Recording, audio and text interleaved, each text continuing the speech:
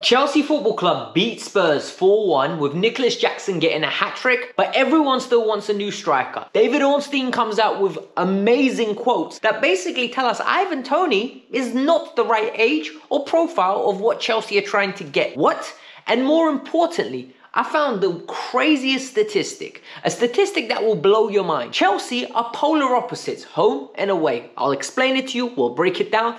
Honestly, the way we play away from home, we're title contenders. We are up there with everyone. At home, starts looking ugly. Let's get into it. Welcome to the Kavkas View, It's the day after we absolutely smashed Spurs. Well, that's what 4-1 suggests. A lot of people want to be negative. A lot of people don't want to take the positives away from the game. I'm not going to be one of them. Look, there is a lot to take away from the game in the sense that we scored 4 goals, we got 3 points, and more importantly, we made a statement victory. It's something that is important for Pochettino to get off his belt. And the team is going in the right direction. It wasn't perfect, but it got the job done. Before we get started, I need you lot to do me a massive favor. Hit the like button. We're aiming for 1,000 likes. If you're new, subscribe as well. It's the best way you guys can support the channel. And in the pinned comment is my TikTok account. Go follow me there. All football related content over there. But let's move on with the story. Before we get started on the fallout from yesterday's game, I think it's very important that we talk about what David Ornstein said in his interview in America. He was on a live TV show and the discussion around Chelsea and the striker came up. You know, that conversation always comes up. And he said, Chelsea at this moment in time aren't as high. He doesn't think, that's the key word. He doesn't think are as high on Ivan Toney as everyone else is suggesting. And it's due to the age and the profile of the individual. So he's nowhere near high up the list like everyone else is saying. And then he also started stating they're trying to look for a world-class striker, a world beater.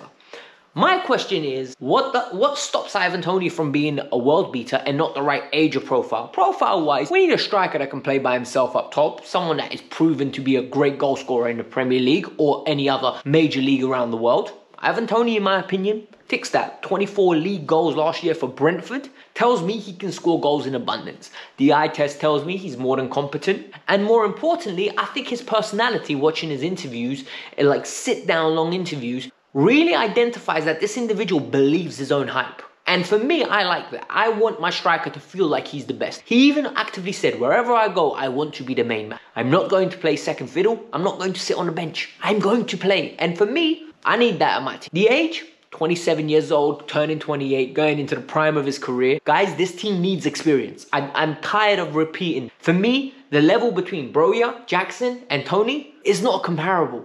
I think Toney is ready now. I'm not saying go and spend 100 million on him. I'm not saying go spend 80 million.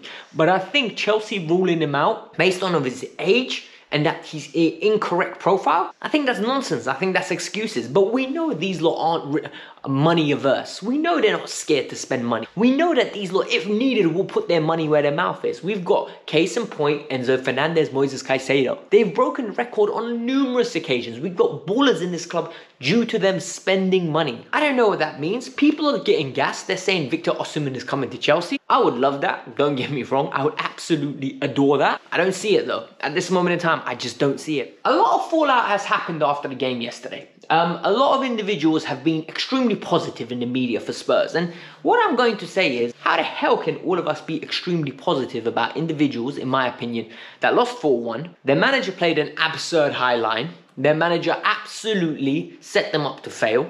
The reality is, anyone that plays Chelsea, they know, put a deep block, ask Chelsea to break you down. Chelsea crumble, Chelsea panic, and Chelsea just don't unlock defenses. So the reality is, are Chelsea even capable of unlocking a defense? So do not play that suicide high line. And that's exactly what they did. They played a high line nearly on the halfway line where we had 4 players offside. And Chelsea just were not able to, in my opinion, open up the game. And yesterday's game, I did a match review, so if any of you want to watch it, it'll be pinned at the end. Go and watch it. A lot of people enjoyed it. They said it was very honest and open. But high level, what I think is Chelsea had there was 3 spells in the game. First 15, first 12, Spurs dominated, absolutely the better team. From minute like 15 all the way to the 12 minutes added on in the first half, Chelsea dominated that game. When it was 11v11 or when it was 10v11. Then Chelsea got another red card and game got absolutely lost its shape. Chelsea literally were causing their own problems. They didn't know how to deal with it. This team was absolutely panicking. But what I don't understand is Ainge is getting way too much plaudits. what plaudits are you giving him? Because the reality is, Pochettino controlled his team. Pochettino's team didn't get red cards. Pochettino's team didn't have favourable calls from VAR. There weren't no favourable. Reece James wasn't a red card. Romero should have been sent off twice. Udogie should have been sent off twice. And more importantly, I think Chelsea's goal for Caicedo, it's a little bit debatable if that one gets ruled out. That's just my personal opinion. And the reality is, VAR didn't change this game. Chelsea were in this match consistently for the period when it was 11v11. There was a period where we peppered them, absolutely peppered them. They didn't have a shot on target. We had 7 shots altogether. And I think we had like 70% of the ball and we were cramming them in. It was a matter of time until we broke them. And I think they panicked. I think they're not used to what's going on. I think they realized, oh crap, we're actually the favourites to win this game against Chelsea. And Chelsea's boys stepped up and I'm really proud of them. I do think there are a lot of learning experiences to take from this game because we're nowhere near as great as we think we are. And there are some elements that I didn't like. For example, after the game, there's a photo that's been taken, right? It's all the players sitting there. I respect it. Take a photo. It's memories. Don't post it. And the reason I say don't post it, I sound miserable, right? We got nothing to celebrate. We're 10th. When you're in title contention, when you're in top 4, when you're going into a cup final, when it's a momentous occasion, you celebrate. You take your photos, you post it, you get gassed. At the moment, what do we have to be gassed about? Let's be honest. Last week, we lost to Brentford. The week before, 2-0 up against Arsenal, dropped the points. And that, like, it's just... read the room. That's what I'm going to say. Self-awareness. There's so many players in that picture that I love. And I really want them to have a good mentality. I've been listening to the John Obi Mikel podcast. And I hear Frank Lampard and I hear John Terry there and John Obi Mikel just talking about like, oh, it's just the mentality that we had to have. There's no way Jose wouldn't come down from his office for a few days. And for me, it's like, I want that at my club again. And maybe it's the nostalgia of, oh my God, we were elite.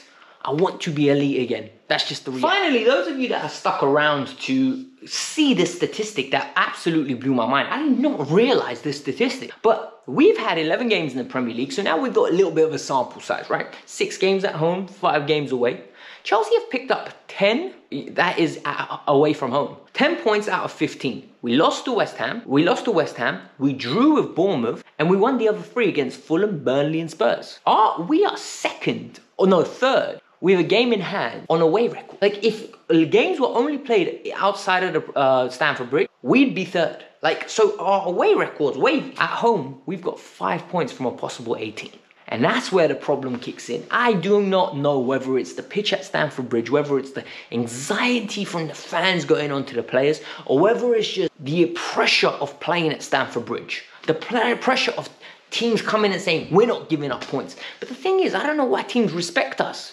You know, it's been 15 months, bruv. Come play us a little bit. But the thing is, the formula's there. Like, if you look at it, we drew with Luton, we drew with Liverpool and Arsenal. Okay, fair enough, good points. Some would say, I think we should have won both games. Luton, we beat, that's the 5. Brentford, Villa, losses. Forest, loss. Serious teams don't lose games like that. Like, that's just my personal opinion. I don't know what you guys think. Do you think I'm being a little bit harsh? Do you think the sample size is too small? I think there's work to do, right? And it starts, for me, with Manchester City. Beat Manchester City, then after the international break, we got Newcastle. You go to St. James's Park, you make a statement. Get a draw with Man City or beat Man City, and then you go to St. James's Park, you make a statement, you're like 2 points off top 4, or 2 points off top 5. You're literally right behind Newcastle. Let's do that. Let's get behind the boys. I think a lot of content creators right now are frustrated. I get it. We're all frustrated. I think a lot of us just don't understand what's going on with the Chelsea that we know. But I don't think being hypercritical about every little detail is the way to go. Because yesterday, the only important thing was three points, right? And we got it. And then we got Jackson getting a hat-trick. Even though it was the worst hat-trick I've ever seen in my life, considering the fact that he could have scored 6. But let's try to take some positives away. I've just been too negative this year, honestly. That's just my personal opinion. Hit the like button, subscribe to the channel. Let me know your thoughts. Peace out. I'm out. Have a nice day.